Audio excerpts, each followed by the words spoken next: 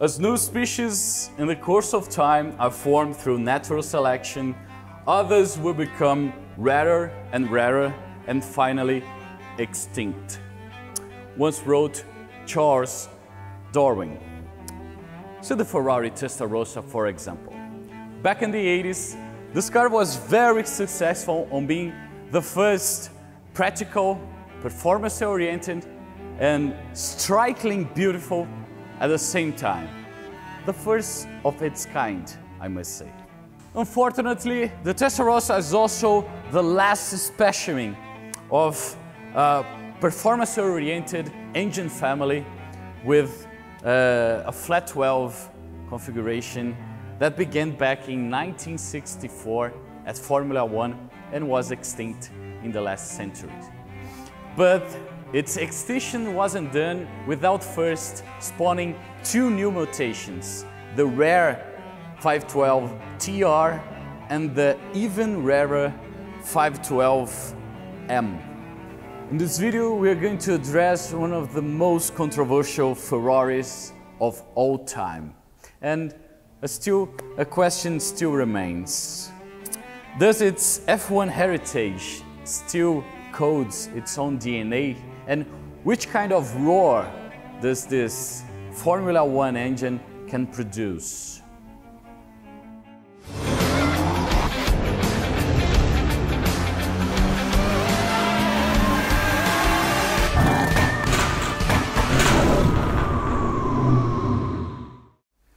So first we must analyze the whole family tree of the Testarossas. It began here back in 1985 with the original Testarossa, and there were around 7,000 cars produced in the road.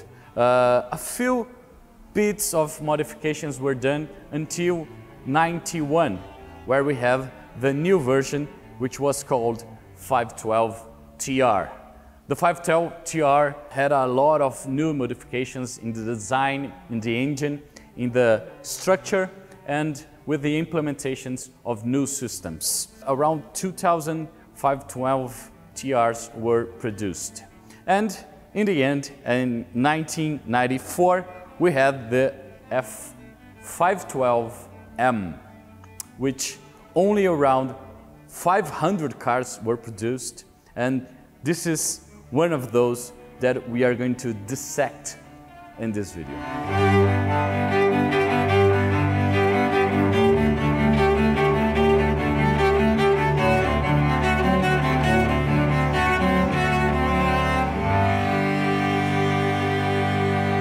Here at the front we have some new striking features. The first one, the front bumper lip, this is new, which creates a little downforce. Also we have some brake ducts for cooling the front brakes here. And the front grille is this rounded shaped ones, very peculiar to the 90s and reminds us of the F50. And over here we have the most controversial feature of the F512M, which is the framed headlights. There is no more puppet headlights as we had on the Testarossas. And just take a look at the whole assembly here. It's very beautiful, very interesting, even looking from the inside. And in the end, we also have here at the front this rounded shape hood or front door, and also two NACA ducts, which reminds us also of the F40, and a slightly raised rear lip there over the windshield. So here at the side we also have some new features. The most striking ones are the new side mirrors. They are now mounted at the windows. On the original Testarossa we only had one, and which were single mounted here at the A column. Also we must talk about the wheels. Just take a look at this outrageous wheel design. It is a two-piece. There is still 5-spoke wheel, but here is twisted, and also the small bolts that holds the two pieces together. We also have no longer a center lock here. This is a more conventional 5-bolt fixation. And also here at the front, it is a 18-inch wide wheel and at the rear it is a 10.5-inch wide wheel as well. And it is a 18-inch wheel. Bigger wheels meant bigger brakes, and here we have a 4-piston caliper brake and also a drilled rotor. And here at the side also the side-mounted intake for the side-mounted radiators with still the original fins of the Testarossa. They would be crazy to change that, right? And also a few modification, a few hint of something that happened between Pininfarina and Ferrari. Here at the 512M we have Disegno di Pininfarina. This means that this car was originally designed by Pininfarina, and the first Testarossas, mostly of them, were built under the roof of the Pininfarina factory, and then they were transferred to the Ferrari factory for the rest of the modifications. But here, since 1993, the Testarossas family were all built, including the body, inside Ferrari's factory. So here we have the Disegno, or designed by Pininfarina, but entirely built by Ferrari. Here at the bonnet, also a lot of changes. We have that black grille from the original model replaced by a red body grille with more rounded shapes. And also here we have, on the original model, we have like an upper cap to the engine, but since here on the F512 the engine was lowered a little bit, we don't have more the necessity to open room for the top of the engine here. So this upper cap here is slightly shorter. Also, through the blinders we can see a little bit of the details of the engine and also of the exhaust. And also the rear pillar goes further back until the end here on the other controversial part of the design of this car, the rear end. So here at the rear end of the car, a lot of controversy. The original taillights were hidden by that black grille here, and this was changed here. We now have the taillights over the grille. There is this grille here at the middle, but we have now 4 rounded taillights. This is a very come-and-go feature at the designs of the Ferraris. Also, the rear bumper and also the rear and inferior diffuser was changed, but we still have the quad tips exhaust pipes that emphasizes the 12-cylinder engine. So in the 512TR we already had some modifications here in the interior regarding the original interior at the Testarossa, but the basics are still the same. The car is very low, the roof is low, and there's this sign coaster here that you have to go over it. So it's not a very ergonomic entrance, but in the end you kind of manage yourself to do it. Here in the inside, regarding the pedals, nothing was changed. We still have that Usain Bolt configurations with the pedals to the side. So here is the center and here is my accelerator foot, right? This is because of the wheel arch here, which is very close to my left foot. So you kind of drives this car to the side here. But there were some modifications at the Modificata with this new drilled aluminum pedals. Here the center console was also changed back on the TR model. So we have a new gauge cluster here with a clock, a fuel gauge which doesn't work on this particular model, and also the very important engine oil temp gauge, right? And also here at the center, the new center console, the gear knob was changed. There is a little bit of inclination here, and all of the linkages actually were changed to ball bearing configurations, and also the knob here at the Modificata is made of pure aluminum.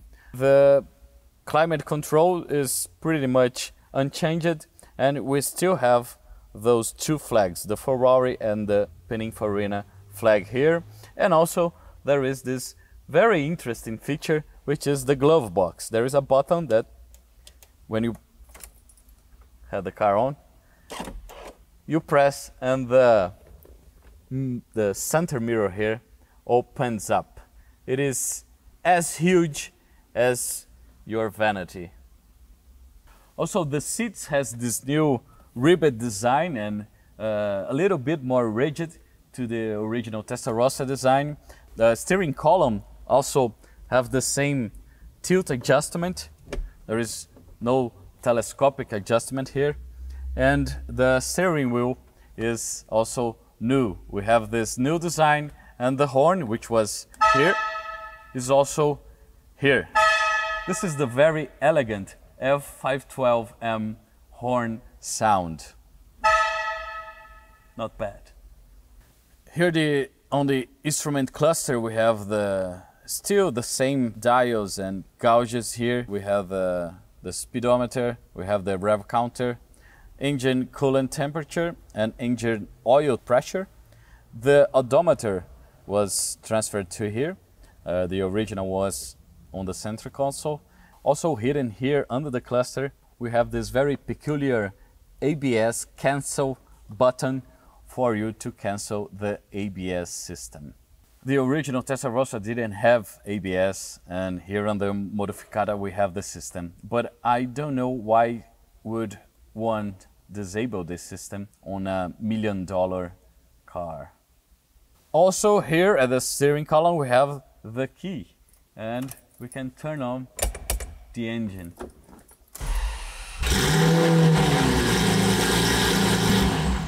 Here inside the engine bay we have on the same assembly the engine, the transfer case, the transmission and the differential. They all come part of the same assembly here.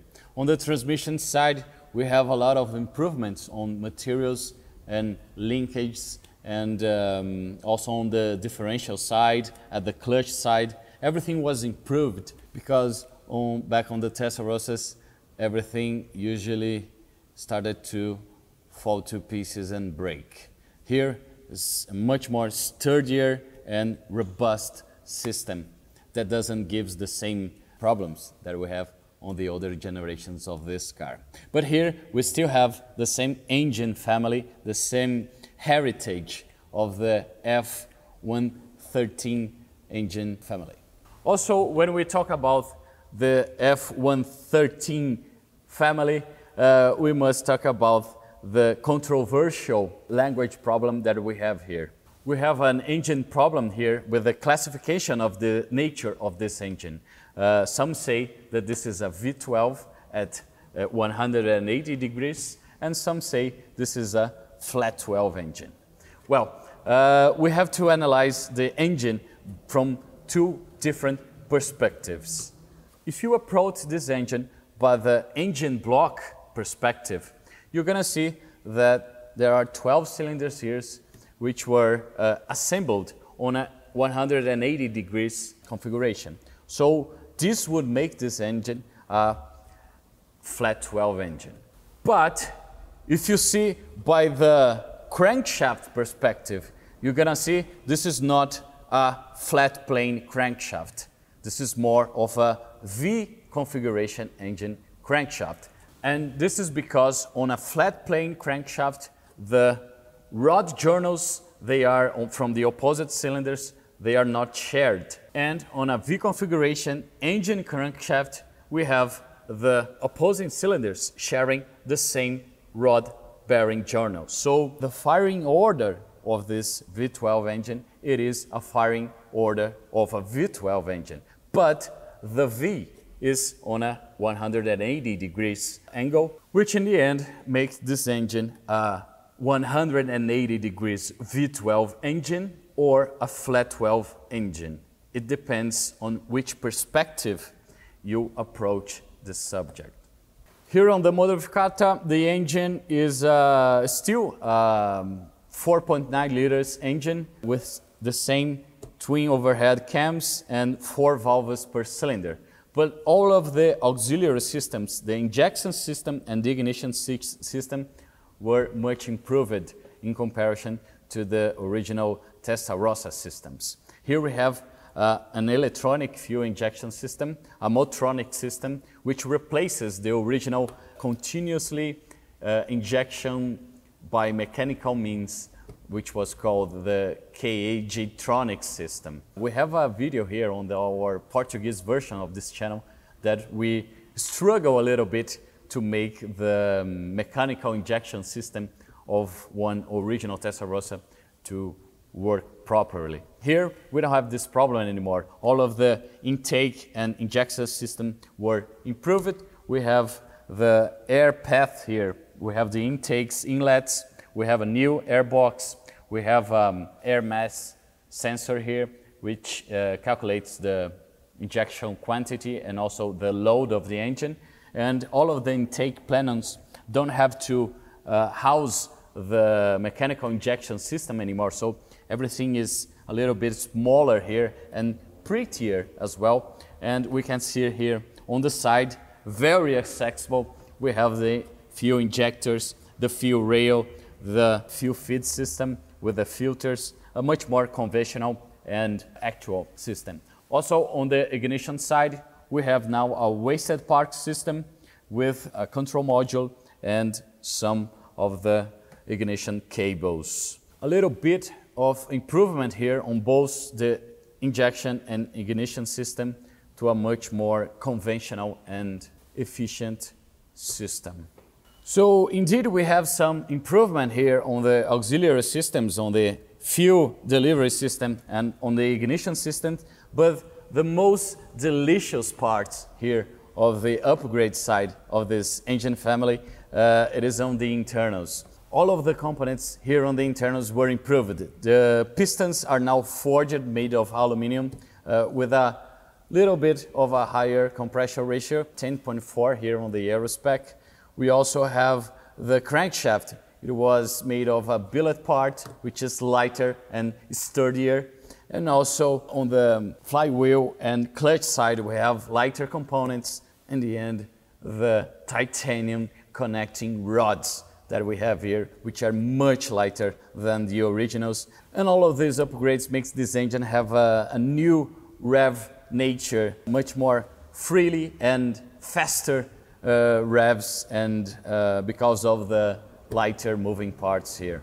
In the end, all of these improvements makes this engine much more freely and faster rev nature to the moving parts here, and brings back this engine to its ancestors, to this Formula One heritage that this engine family has. So back in the original model, the Testarossa first on 85, on the US model, Ferrari declared that the F512M delivered 380 horsepower and also 470 Newton meters of torque.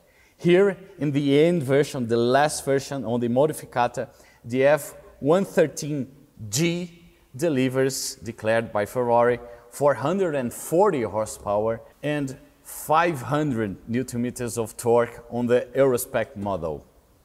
Titanium connecting rods in 1996. This is a real Formula One heritage here for this engine family. And here I must recall the question that I've placed on the beginning of this video about the roar and engine sound potential that we might have hidden here on a recessive gene at this engine family. Is it possible that we have a real Formula One sound potential here hidden? Well, there is a company here in Brazil that does some exhaust gene therapy here, and they claim that they are able to restore this roar potential, this Formula One noise, sound and symphony on the exhaust side, which is called the secret weapon exhaust factory.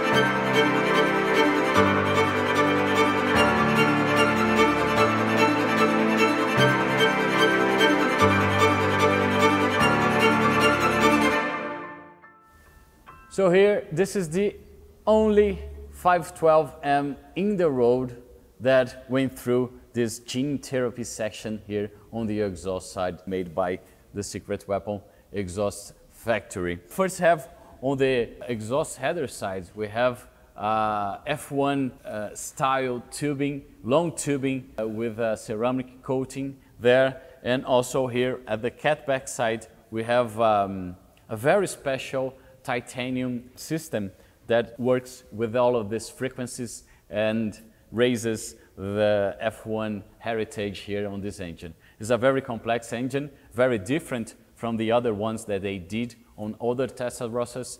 Here on the catback side, the diagram is much more complex. We have some catalytic converters and also a rear muffler with very special technology of frequency filtering on the lower and mid-range of the frequencies without touching the high ends, the Formula 1 ends of those frequencies. Also, we have a valve system here, which is remotely controlled. We have two modes here. The closed one, which we are calling the civil mode, and also the open one, which we're calling the military.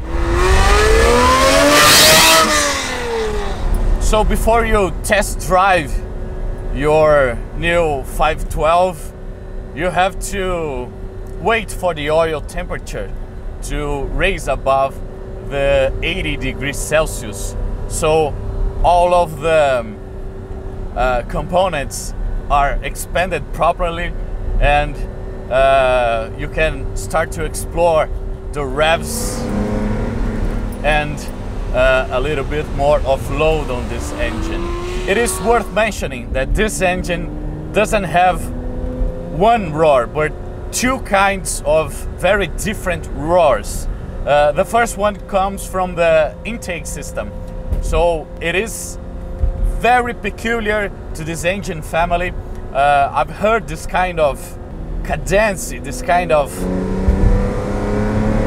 frequency on the other flat 12s that I got the opportunity to drive, other Testarossas. It is very peculiar to this family, almost like a genetic heritage to this engine family. And I can hear this pretty much here. It is very defined because the intake system comes very close to my ear here, to the side of the car. So this is enough for you to get very excited driving this car, of course. And yeah, suits very well to the whole GT purpose of this car, of course. Very elegant and refined. Doesn't bother you. There's no resonance. So yeah, not bad.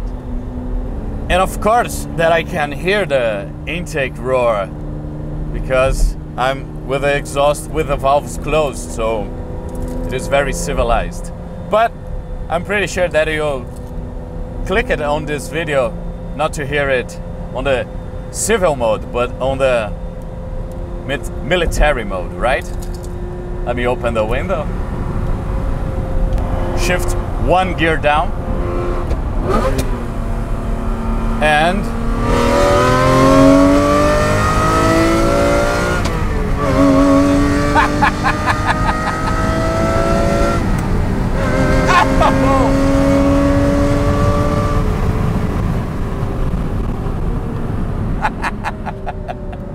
oh my god, this never gets old, dude.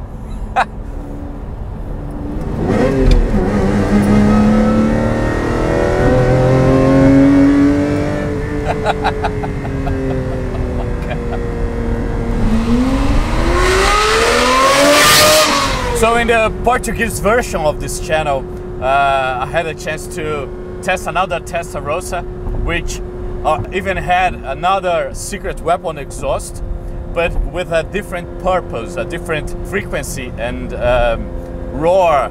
So there on the other Testarossa, the engine sound was much more intensive and aggressive as well. But it had more definition. It was much more defined on the mid revs. Here, there is another nature of sounds and frequency. There is some kind of wail here, Formula One wail, and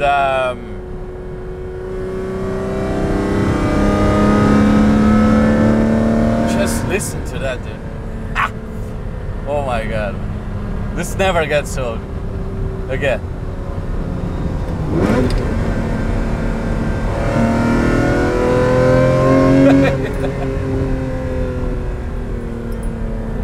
So in the end, very different exhaust, very different nature.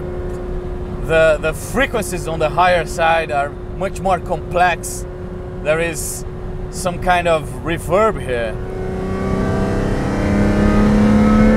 There. And a different nature to this engine as well. Not bad, not bad at all. It is here around the 4,000 RPM.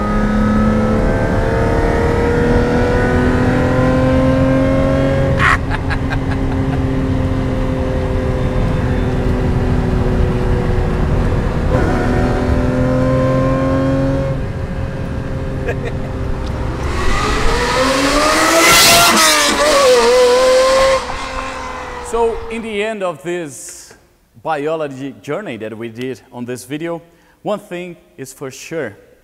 There is, even on the most controversial Ferraris ever made, a hidden gene of Formula One potential for engine sound and noises. And this is only possible because of the technologies that we have available today, the gene therapy technologies on the exhaust sides. And I want to know your thoughts on this new engine noise that the secret weapon gene therapy session here were able to provide to this very peculiar model here. This video ends here. I'm Guilherme, and this is AvantGarde.